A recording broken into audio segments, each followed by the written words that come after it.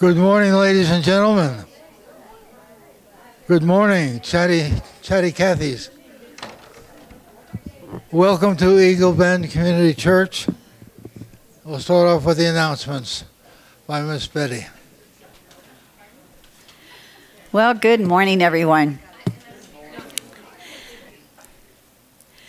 Yeah, I thought we were going to have sunshine this morning, so I'll just smile.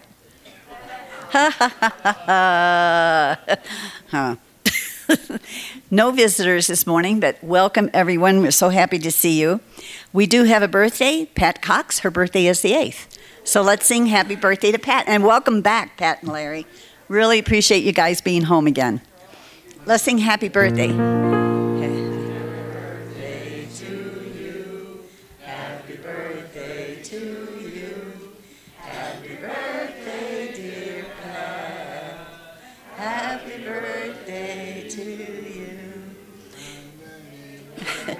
You notice I walk away from the microphone when I start singing? Because you don't want to hear that. So, anyway, Helping Hands is tomorrow morning. We're going to be meeting at Kathy Bound's home. We have these wonderful, oh my gosh, these fabulous projects that we're doing that we're going to be selling at the craft fair. They are so beautiful. I mean, one lady is making something, and there were 9 of us that want to order one. Because she said, how many should I make? And we said, well, about 10. And then it's like, wait a minute, 9 of us want one. So we're going to make about 20. They're stunning. So I'd like to, Pastor Chip, right here in front, I'd like to give you a little background on him if you did not read your email. It said, Chip is the father of 3 boys and the husband of Deborah, a Denver seminary professor. He held several pastoral positions, youth, a planter, and lead in California and Colorado churches. His love of preaching and scripture led Chip to get a doctorate in applied theology. Besides ministry, he also worked for a decade at 2 of the largest companies in the U.S. He enjoys reading, traveling, old cars, and spending time with his family. So thank you so much, Pastor Chip, for being here this morning. We so appreciate it.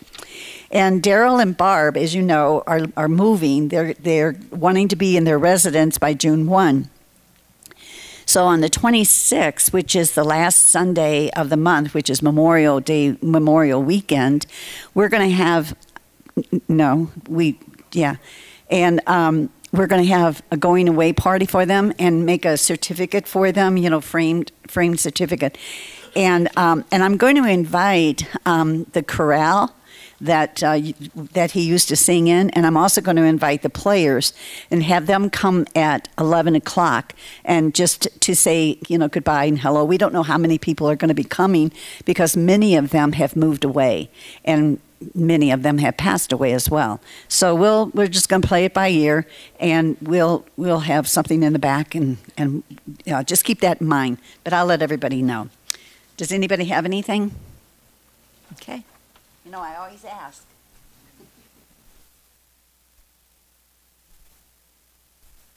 All right. Good morning, prelude. Good morning, y'all. So I just got back from New Orleans, and I saw a lot of brass bands. So here we go.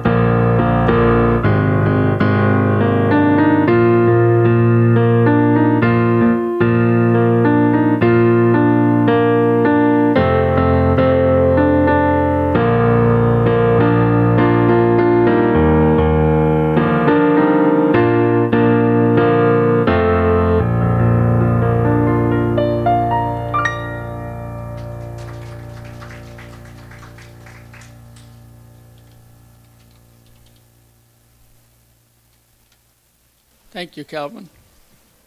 Good morning. Welcome to Eagle Bend Community Church, and welcome Pastor Chip. Glad that you could join us today.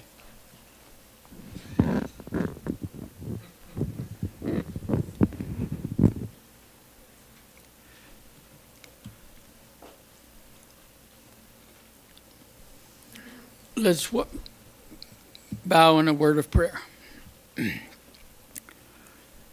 Our dear Heavenly Father, we thank you that we have the opportunity to come together and worship you and in freedom.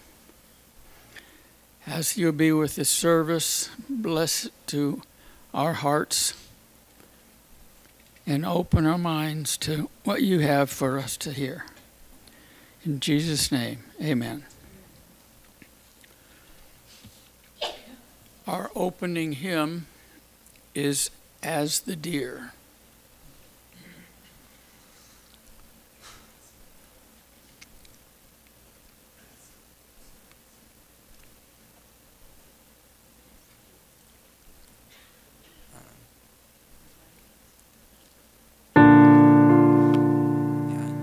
Let's start on the second Words.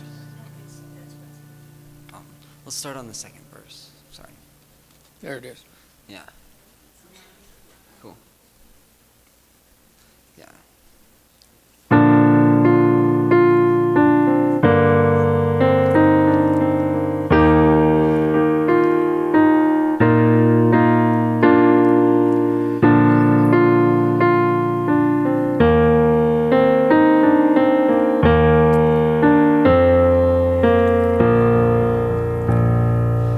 As the deer panteth for the water, so my soul longs after thee. You're my food, desire, and I long to Next page. You alone are my strength, my shield. To you alone may my heart yield. You alone are my heart's desire, and I long to worship thee. You're my friend and you are my brother, even though you are a king. I love you more than any other, so much more than anything. You alone are my strength, my shield. To you alone may my spirit yield. You alone are my heart's desire, and I long to worship thee. I want you more than gold or silver, only you can satisfy. You alone are the real joy giver and the apple of my eye. You alone are my strength, my shield. To you alone may my spirit yield. You alone are my heart's desire, and I long to worship thee.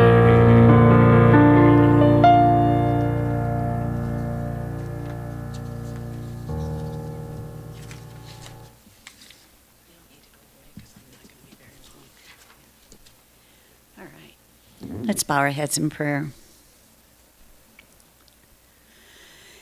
Father, this morning you call us together as a congregation to worship you. Thank you for the incredible privilege we have each week of gathering as one in your holy presence. Thank you that each Sunday you speak words of life to us and we respond in praise, gratitude, and obedience. Let us be renewed in Christ this morning and every day as we worship you, that we may live our lives that pleases you in every way, and that the light of Christ may shine ever more brightly in each of us. Father, there may be some here this morning who have doubts, others with guilt. Some are wondering why they are not making greater progress in their faith. We admit that this world is a broken place. None of us are what we hope to be. All of us fall short of your glory. We confess that the world's greatest problem is not out there, but in here, in our hearts. We ask for your loving hands to be upon all who are on our prayer requests, and for those we speak to you who are in our heart. We pray for Pastor Chip this morning. Work in and through him, speaking straight into our hearts with nothing less than the convicting, motivating, and life-transforming power of your Holy Spirit. Help all of us, Father, to be not only hearers of your word, but doers as well, and help us to think of ways and words by which we can show our appreciation and encouragement to all who do so much to enable our congregation to engage you in worship. We pray all of these things in your name, and we all say, amen.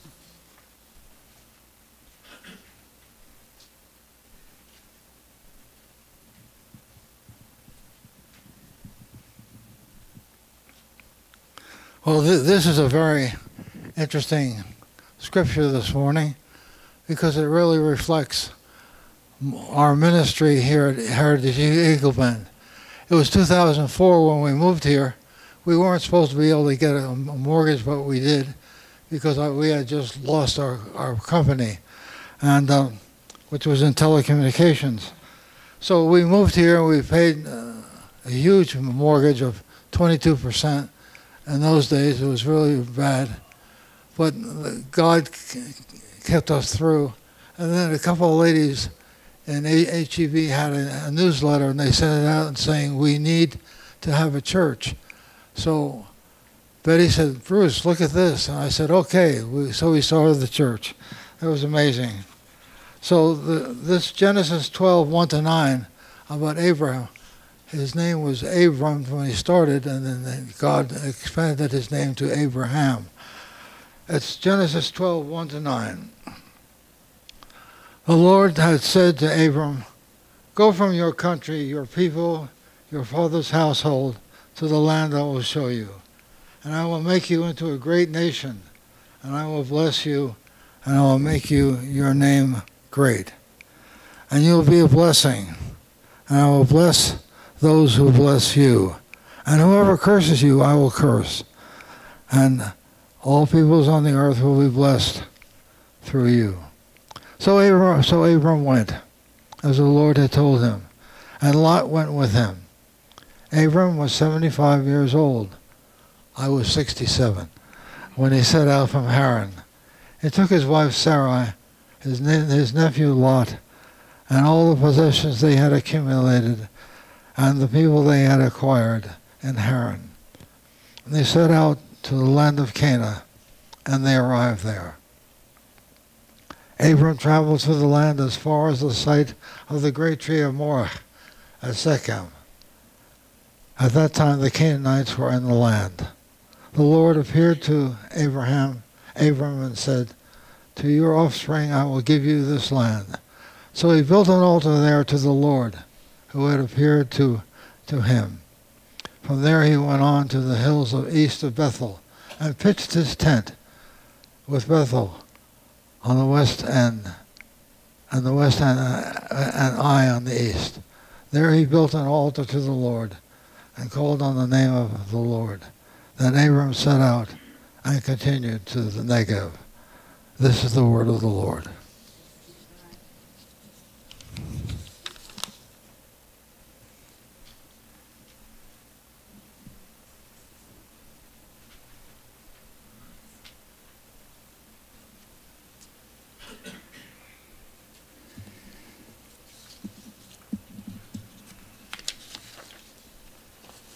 Our next hymn is I decided to follow Jesus. I'd rather have Jesus. I'd rather have Jesus. Okay. We'll sing I'd Rather Have Jesus, and you can sing the other. Okay. Well, it started with I have decided, so. And we'll do what you decide.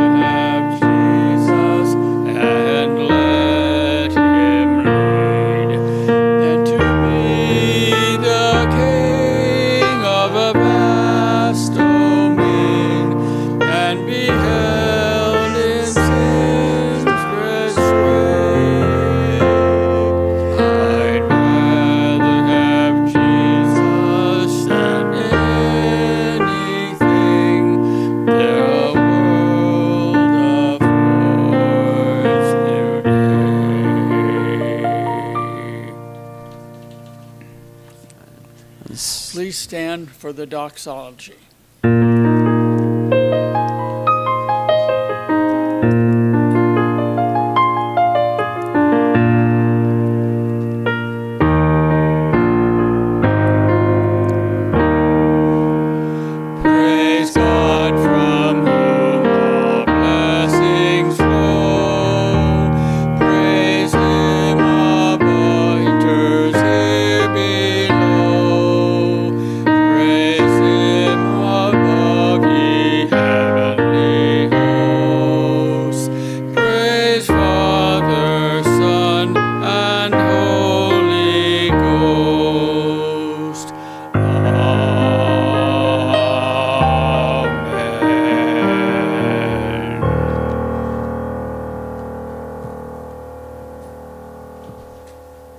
Let us pray.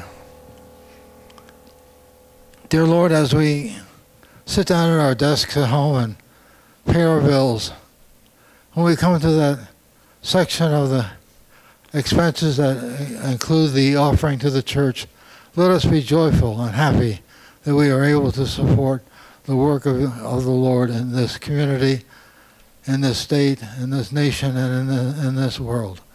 We ask in Jesus' name, amen.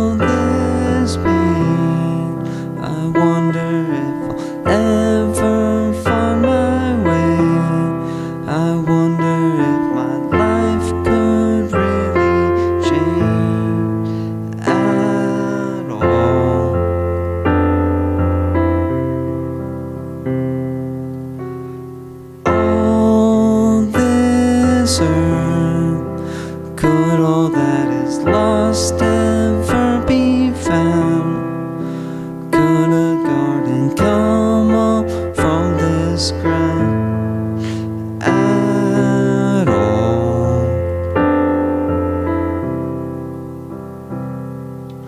You make beautiful things, you make beautiful things out of the dust. You make beautiful things, you make beautiful things out of us. All around, hope is springing up from this old ground. Out of chaos, life is being found in you.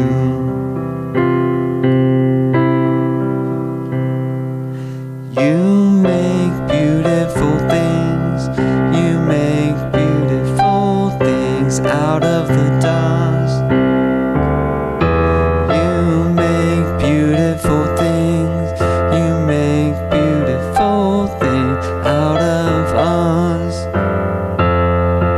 You make beautiful things, you make beautiful things out of dust. You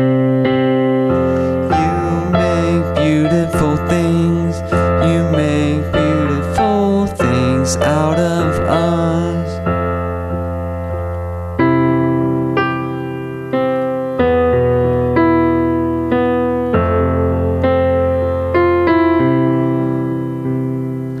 You make me new, you are making me new.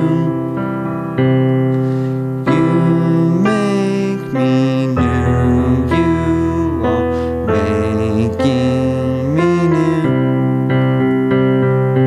You make beautiful things, you make beautiful things out of the dust. You make beautiful things, you make beautiful things out of us. You make beautiful things, you make beautiful things out of the dust. You make beautiful things, you make beautiful things out of us.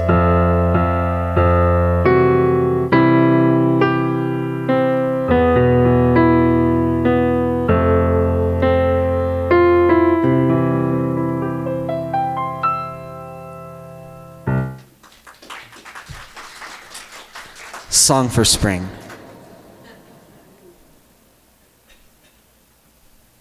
Well, it is a joy to be here with you this morning. I am always fascinated how the church in Denver seems to work. I have not heard of your community here. I have lived here for 15 years. But a friend of mine said, hey, there's this church that meets out at the end of Arapahoe Road and they need somebody to preach.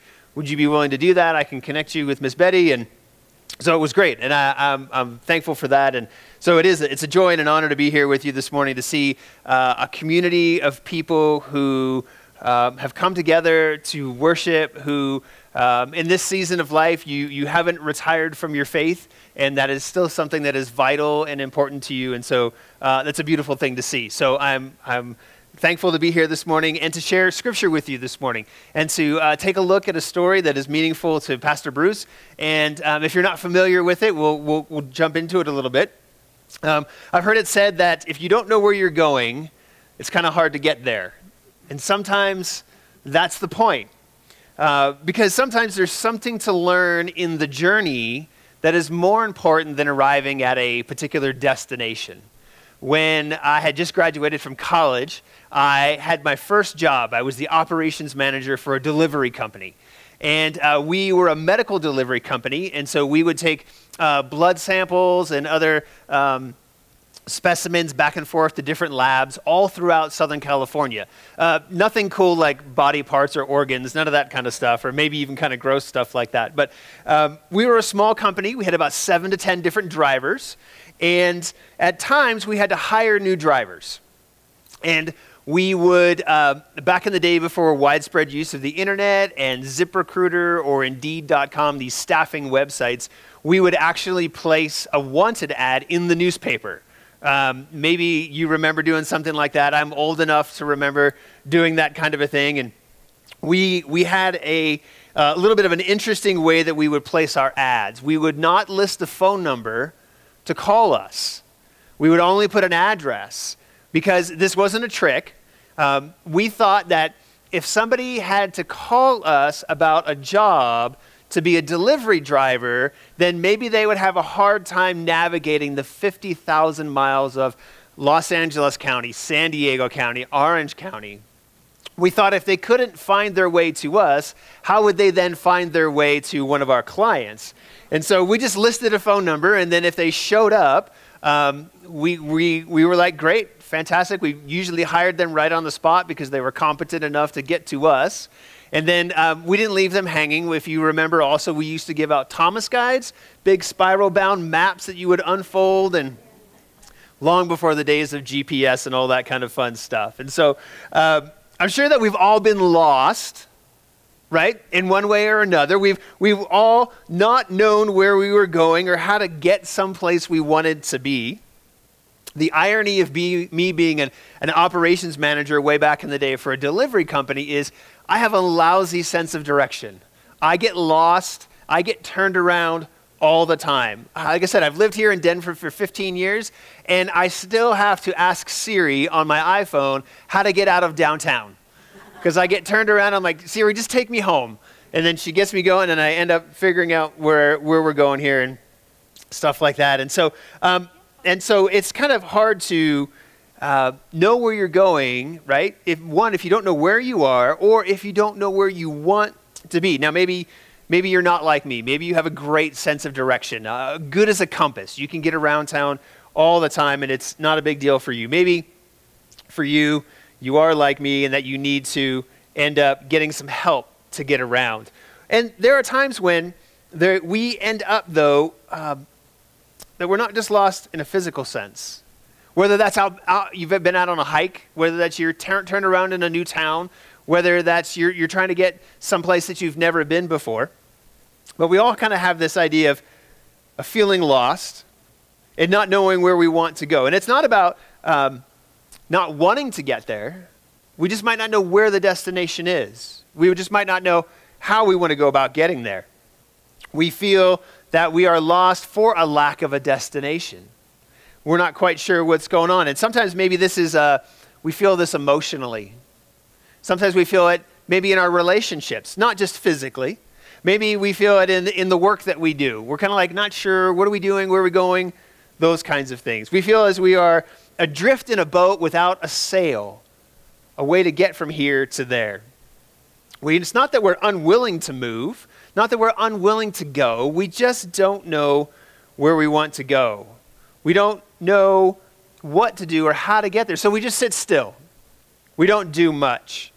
And sometimes this lostness even affects us spiritually. We feel a little bit spiritually lost or alone or isolated. Wondering, okay, God, what are you doing? Where are you taking me? Where are we going? What are you up to? Or maybe it's like, God, when are you going to show up to move us along? God, how do I get out of here to where you want me to be? Maybe you're waiting around to be rescued in some way, delivered from some situation or circumstance. Maybe you find yourself stuck in a pattern of choices and relationships and friends and finances that you seem to be making the same mistakes over and over again. Maybe you don't know that you're drifting, that you're in that boat without a sail. Maybe you don't know that you're just going in circles because sometimes movement feels like progress, even though that's not always the case. And so the question I want to ask this morning And this applies to me too. This comes out of a place where I'm at in my own life, in my own spirituality, where I'm in a transition and I'm asking God, what's next? Where do you want me to go? What do you want me to do?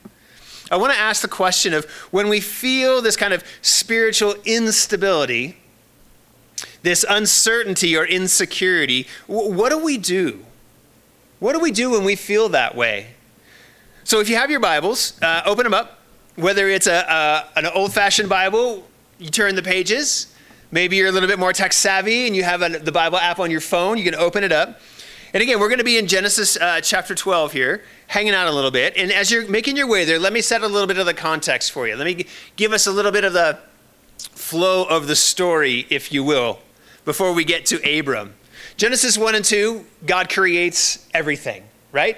Genesis chapter 3, Adam and Eve sin against God and they're evicted from the Garden of Eden. Genesis chapter 4, you have the whole Cain and Abel thing, that whole mess where Cain kills his brother Abel. And then the next 5 chapters, 5 through 10, are about Noah and the ark. And he gets all his furry friends on his sailboat and they go and they see a rainbow. And then it all ends with Noah getting drunk off of his own wine.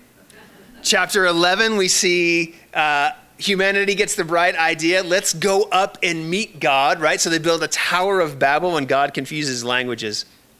Then in chapter 12, we come across Abram. Now, at this point in God's story, there really isn't a people of God, right? God is just starting out. How are we going to save people? How are we going to redeem people? How are we going to forgive their sin and bring them back? So this is very early on. And at this point, there are no Jews, there are no Hebrews, there are no Israelites. As a matter of fact, Abram is a Chaldean. And if you read through more of the story of Scripture, Abram comes from the land of Babylon. And the people of Babylon end up being a civilization that ends up, they're the enemies of God further on into the story. And so as a Chaldean, Abram worshipped different gods. He had different religious practices than Adam and Eve and Noah. There was a whole different culture. And yet here in chapter 12, God speaks to Abram. God has a conversation with Abram. They develop a relationship. It's a significant, beautiful relationship. Genesis chapter 12 kind of unpacks for us that first conversation between Abram and Yahweh, a God that he doesn't know, he's not familiar with, but he's open to understanding more about. So if you'll indulge me, I'll just read it again this morning. The Lord said to Abram, "Go from your country, your people, your father's household, to the land that I will show you. I will make you a great nation, and I will bless you, and I will make your name great, and you will be a blessing, and I will bless those who bless you, and I will curse those who curse you, and all the people of the earth will be blessed through you." And so Abram went, as the Lord had told him, and Lot went with him.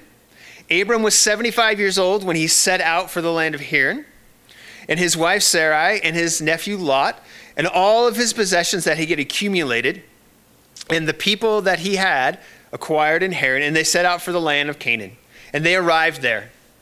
Abram traveled through the land as far as the site of the great tree of Moreh at Shechem. At the time of the Canaanites were in the land, and the Lord appeared to Abram and said, "To your offspring I will give this land." So Abram, he built an altar to the Lord, who had appeared to him, and from there he went to the hills east of Bethel and pitched his tent, with Bethel on the west and Ai on the east. There he built an altar to the Lord and called on the name of the Lord, and Abraham set out and continued to the Negev, which is down in the southern part of what we would call Israel today. Did you catch here that God told Abram to go somewhere, but didn't give him a destination? Didn't give him a map? Didn't give him any sort of directions on where to go? Abram was to leave his current situation, listening to a God he didn't know, to go to a land that he had never been to before. He was going to be disconnected from everything. He was going to be isolated and unstable. He was going to be unanchored. He was going to be unattached. Listen to the things that God asks Abram to give up. Leave your country. So there's a sense of identity there that Abram's losing. Leave your people, your culture. Leave that all behind. Leave your family, your connections and go someplace you don't know where I'm going to lead you. That's a big ask. That's a huge ask. How many of us would move out of Colorado, move out of the United States, leave behind our values, our culture, our friends, our family, to go live somewhere else? Probably not a lot of us. But Abraham listened, and he ended up being a nomad for the rest of his life. However, in exchange for listening to God, God promised Abram several different things.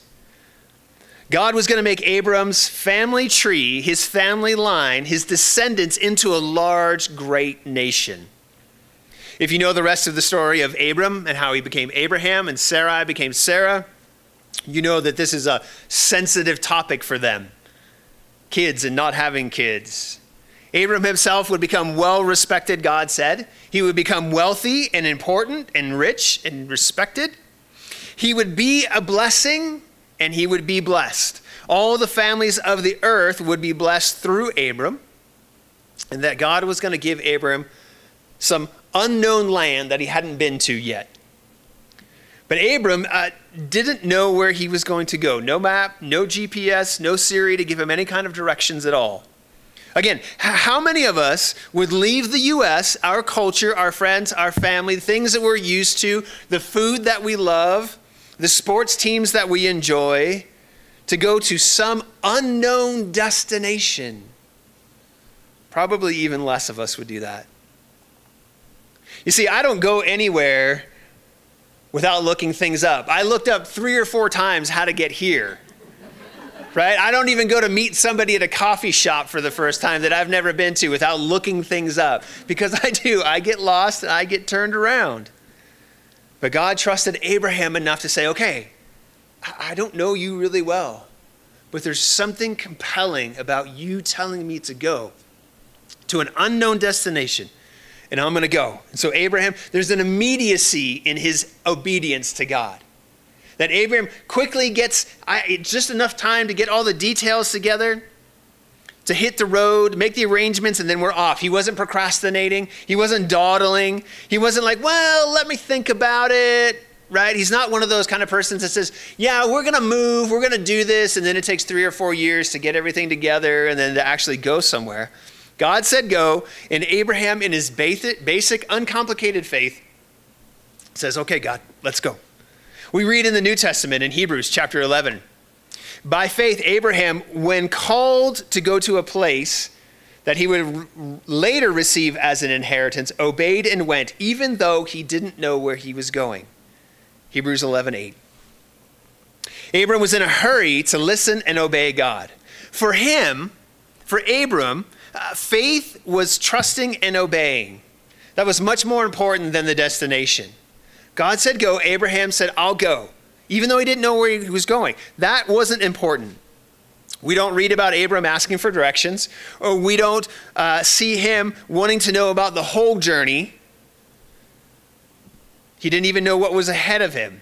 We don't see him protesting and telling God, look, I've got other plans. I've got other things that are more important. Abram obeyed just the minimal instructions God gave him. Gather up and leave. I wish my faith was that strong to listen to God so clearly and in such a simple, basic way. And when we talk about faith, we mean the trust and the belief and the devotion that Abraham had in God. That his faith aligned with his belief. His behavior matched his belief in what he was doing. There was this perfect alignment that matched up together. He was willing to act on the belief that God was going to keep his promises. That God was going to be faithful to him.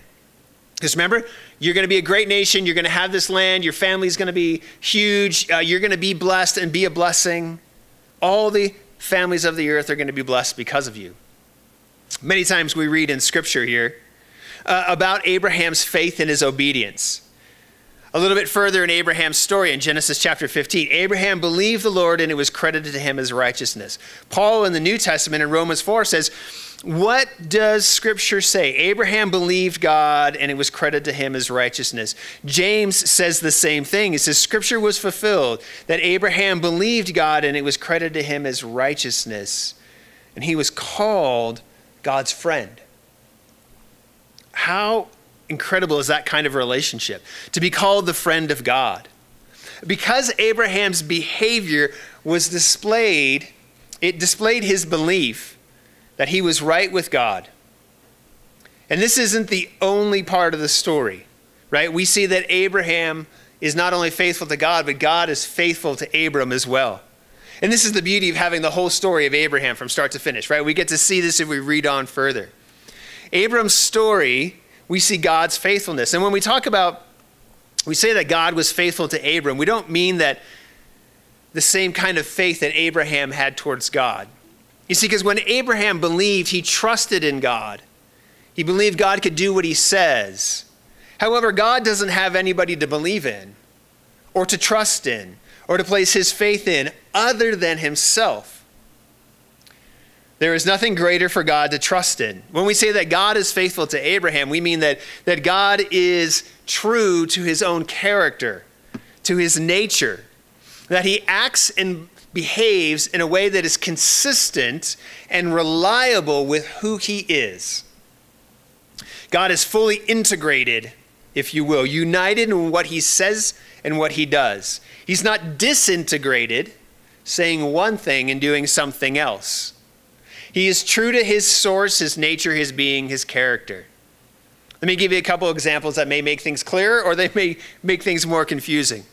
If you take a picture of a car or a tree or a person, it's a faithful representation of that person if they match up and the picture looks like the person, right? If a news story is faithful to the facts, it reports what actually happened. If you listen to a recorded song, it is faithful if it matches the live performance of the song. So God is faithful to and in himself. He's perfectly and without compromise able to portray and keep his word and his promises. And he can't be any other way. God can't be unfaithful. God can't not be God.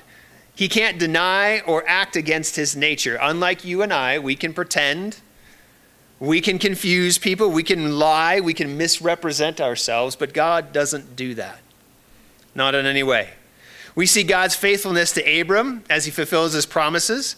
Abram is called the father of Israel because from him, his sons, Abraham, right, Isaac, Jacob has 12 sons. They become the 12 tribes of Israel. And then from there, we begin to have this people group, the Hebrews, the Jews, the Israelites, and they grow out. And by the time of the Exodus, when they're in captivity in Egypt, their numbers grow from this small family, just Abraham and his wife, to maybe, possibly with all the children, 2 million people. Abram becomes famous. He becomes wealthy. We're talking about him today, all these years later. If we keep reading the story of Abraham in Genesis, we see that Abraham grew powerful. He ended up fighting battles. He ended up taking captives, collecting the spoils of war. Genesis chapter 13 says that Abraham had so much gold and silver and cattle and livestock that this actually caused problems for him. Life wasn't all cupcakes and kittens because of this blessing. Right? We talk about Abram today, thousands of years later. And if you're familiar with some of the Jewish religion and some of the religion of Islam, Abraham is important in both of those religions as well. All the people of the world are blessed by Abraham. He was a blessing to all people because if we read the genealogies of Jesus, and in Matthew and Luke, we see that Abram shows up in those genealogies. And Jesus is the greatest blessing that we could ever have. That in Christ, we get to experience God's grace and mercy and his forgiveness. I can't think of any blessing that would be greater than having that forgiveness in my life. No amount of happiness, no amount of wealth, no amount of free time or sunny days or great sporting events can equal that kind of blessing in my life, in your life. And it all comes through Abraham. He's part of that family tree of Jesus that shows up in Matthew chapter 1 and Luke chapter 3. Eventually, the people of God, the Israelites, make their way to their forever home. We know that they get out of slavery in Egypt, and what should have been an 11-day journey turns into a 40-year wandering trip. But eventually they make it to the land of Canaan, Israel, what is called the promised land, because it was promised to Abram by God. God keeps his promises. All in all, God is faithful to Abraham because Abram is faithful to God. And here's the crazy part of the story. Abram was faithful, trusting God, going where God led, even though he never saw all the promises come true. Without seeing the complete faithfulness of God, Abraham was devoted and faithful to God. Twice in the New Testament, we see that it's said that Abraham dies without seeing all of the promises of God. He only saw them from a distance, but that didn't worry him. That didn't stir up doubt in his life or distrust. It didn't cause him to disobey. We read in the words of Paul in Romans 8 again, against all hope, when it seemed impossible, Abraham believed and so became the father of many nations. Just as it has been said to them, so shall your offspring be. Without weakening in his faith, he faced the fact that his body was as good as dead since he was about 100 years old, and that Sarah's womb was also dead. And yet he did not waver through unbelief regarding the promises of God, but was strengthened in his faith and gave glory to God, because being fully persuaded that God had the power to do what he promised to do. The destination, the directions, the map wasn't important for Abraham in this time of spiritual instability and uncertainty, in this sense of instability. He was faithful. So what do we do in a situation like this when maybe we're doubting God, or we're feeling alone or isolated, or we're waiting to be rescued or given directions about what's next, or when our life is uncertain and we're not sure what to do, where to go? You see, if you think about it, currently in our country, in our neighborhoods, in our families, there's a lot of uncertainty. The world is an unstable place right now. And we have questions that don't seem to have answers. We have problems that don't seem to have solutions. We have heartbreaks that don't seem to have hope. And this gives us all kinds of reasons to feel insecure, to feel like we're in that boat without a sail, just adrift. It makes us wonder about the power and the ability of God to rule and to reign in our world. All of the things that we see that go on in the news and in our lives, the lives of our friends and our family, these can all cause us to doubt the character of God, to doubt the goodness of God when we see injustice and war and abuse and murder and poverty and hunger. We feel an unrest, a lack of peace. We see our cities degrading and our countries destroying each other. This can make us long for heaven, long for a place that we can go to and get away from this, to check out of society and just let it burn to the ground. However, what do we do when we feel this way?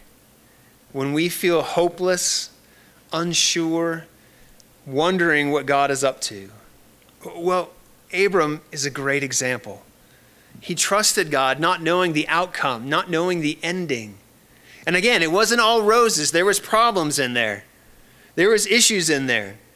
But Abram's belief in God was in alignment with his behavior.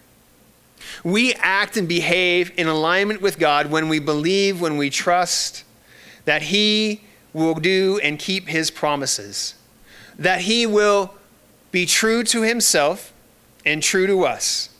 That he won't leave us in a place of uncertainty where we are outside the scope of his power and his ability. We are in alignment with his character and his will. And when we continue to pray when we don't want to, when we worship when we feel like doing something else, when we dig into Scripture to understand the character of God, when we don't understand things, our behavior proves and displays our belief when we lean into a community of people to know them and be known by them. We keep leaning into those practices. We keep being faithful. Isn't that the definition of faithful? Continuing to do something over and over again. When maybe we don't know why, maybe we don't know what it'll produce, we're not quite sure where it will lead us. During the Sermon on the Mount, Jesus talked about the uncertainties of life when things are unclear and unstable and uncertain. He talked about the need for food and clothes and a healthy body. And the antidote to all of these worries about the things that we face, Jesus says, seek first the kingdom of God, and then everything else will take care of itself. In other words, don't let what you see cause you to doubt what you believe. Don't let the uncertainty of life, family life, work life, financial life, church life distort and twist your spiritual life. Focus on being faithful, not the final destination. Don't worry about next week. Worry about right now. How am I being faithful to God? Because if I am being faithful to God, that gives me the belief that God is going to be faithful to me as well. Abraham believed in the faithfulness of God when he didn't understand it, when he didn't know where it was going to lead him, when it seemed like it was very slow in coming about, when it looked like things were going in the wrong direction, when things were going sideways and the train was coming off the tracks and life looked like a dumpster fire. But this wasn't an excuse for Abraham to lose faith or chuck it all. You see, part of the complications of Abraham's story and in trusting God that really can reflect our stories is that sometimes we get to the promised land, sometimes we get to the place where we think God is leading us, and that promise isn't quite ready yet. If we keep reading past Genesis chapter 12, verse 9, right? Abraham goes to the southern part, right? He gets to the promised land. He got where God was leading him. He ended up in the destination. God says, I'm going to give you this land. This land is going to be yours. And then we get to verse 10. Verse 10 says this, now there was a famine in the land. There was a problem in the land that God was leading Abram to, and Abram went down to Egypt to live there because the famine was severe. Abraham got to the place that God was leading him and then had to leave because the promise wasn't ready yet. But Abram was still faithful. Even though it was a change of plans, even though it was a new direction, even though it was a new destination, he didn't fall into unbelief. He didn't chuck it all. He didn't give up on God. He was faithful to God because he knew that God would be faithful to him. Let me leave you with a word of promise from God, a bit of encouragement for your faith, no matter what you might be facing. Again, if you're expecting a rescue or deliverance from some situation, some circumstance, maybe you feel like you don't know what's next for you and you're just sitting still. Again, you feel that maybe you're moving forward because moving in a circle feels like motion in progress when it really isn't.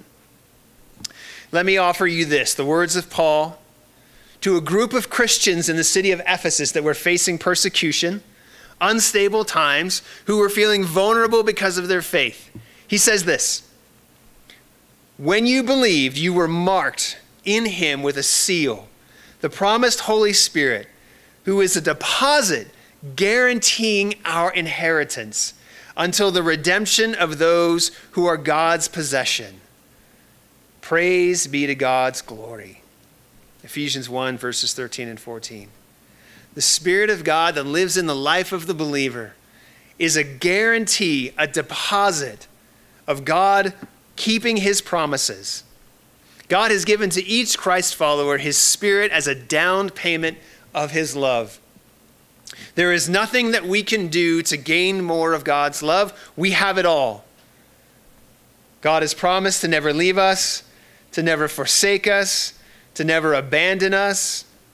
And as proof of that, even in the most unsettled times, when we feel lost and nervous about the future, when we don't know what it holds, we have the Spirit of God through Christ that lives in us, guides us, loves us, and works in our lives.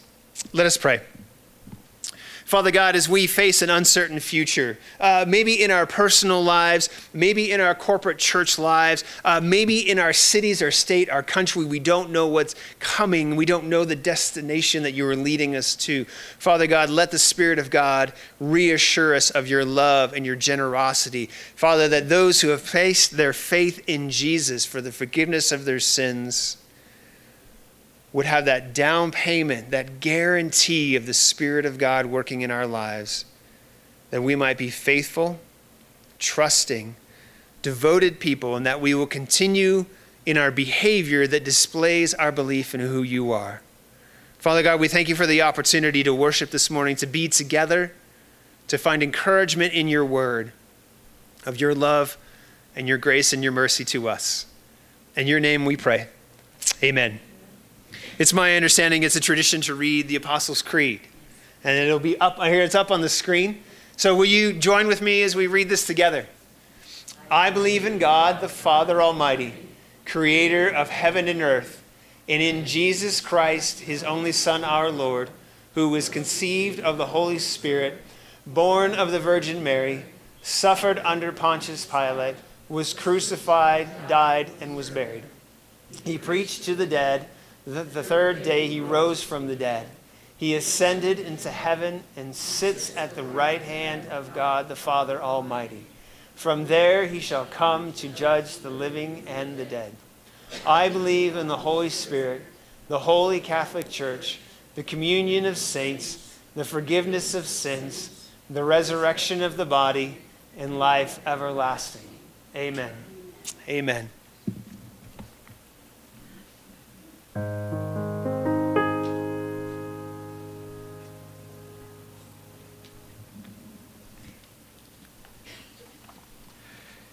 In preparation for communion, let's sing Sweet Hour of Prayer.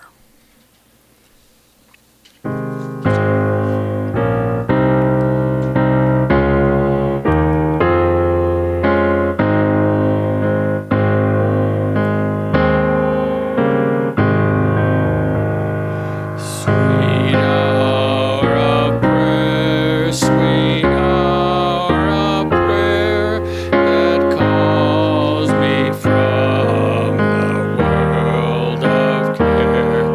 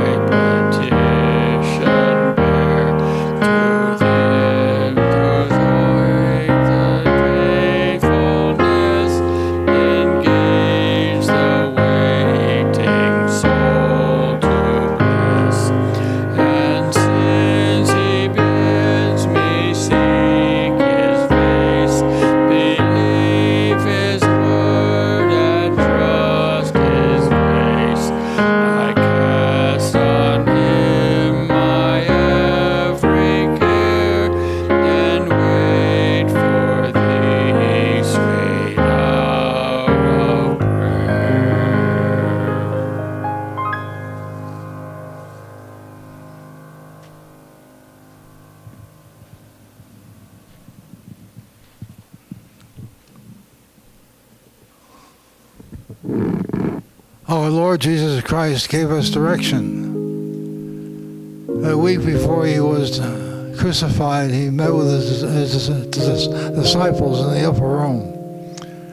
He said, I have direction for you, my body and my blood. Here is my body, take and eat in remembrance of me. And after they finished eating the bread, he took the wine and said, this is my blood shed for you. Drink all of it in remembrance of me. Let us pray the Lord's Prayer. Our Father,